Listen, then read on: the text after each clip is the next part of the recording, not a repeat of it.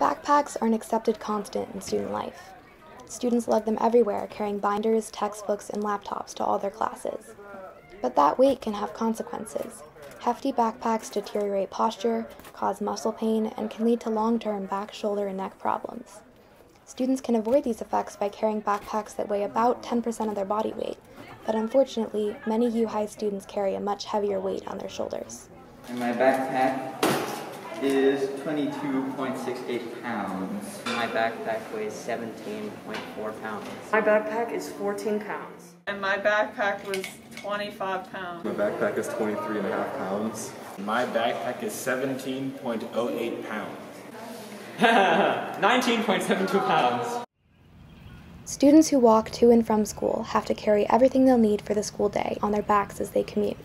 The extra strain of a heavy backpack for a long distance exacerbates the problems caused by heavy bags and can leave students tired and uncomfortable.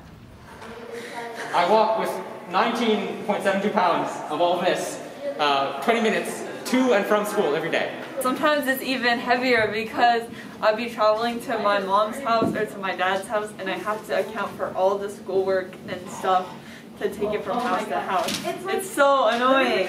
While some students try to leave supplies in their lockers to make their bags lighter, many find lockers impractical and keep unnecessary supplies in their backpacks rather than drop off materials during passing periods.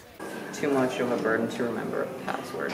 I feel like it would slow me down from going class to class. I really don't have time to go to my locker, and I find it more inconvenient to go to my locker and put stuff in and get stuff out than just carrying my backpack and suffering through the weight.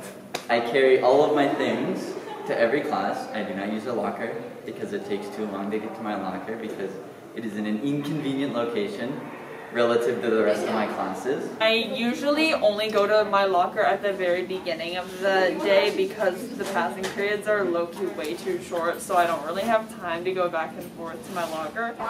Students should try to find ways to moderate how much they need to carry and look into exercises and habits that can preserve back health. Overall, we need to pay more attention to the weight we carry on our backs every day. Reporting for the U High Midway, I'm Clare O'Connor.